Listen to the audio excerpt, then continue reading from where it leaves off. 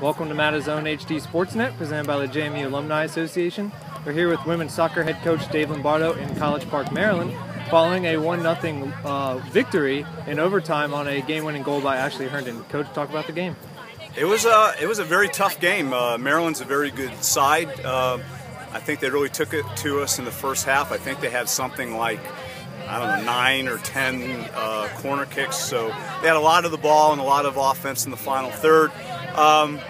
We kind of rearranged some personnel and played better in the second half and had some really good chances. So I don't know what the final tally was on shots, but we got after it pretty good in the second half. We rang one off the crossbar late in the game that I think obviously would have turned the tide there, but this just showed a lot of senior leadership, upper class leadership with both Rachel Ivey, who's a senior, and Ashley Herndon, who's a junior.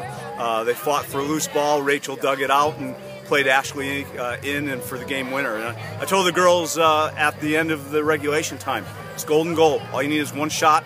This is about a lot of energy and a lot of belief in each other, and they really rose to the occasion. Yeah, as you mentioned, Maryland did have a lot of set-piece opportunities there, but the defense as well as Ellen Forrest and goal really held strong and forced overtime. What really do you see as a key to them doing that?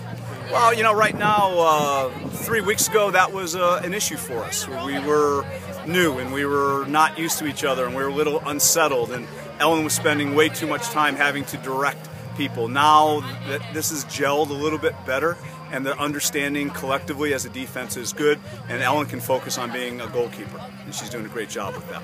Okay, well, it was a very exciting win. The next game you guys have is Sunday afternoon against LaSalle at home. Talk a little about that matchup going on. Yeah, LaSalle's another tough team. Lost to Maryland 1-0, but I watched a bit of the tape, and that was a game that really could have gone either way. Two very physical type of team, physically big team.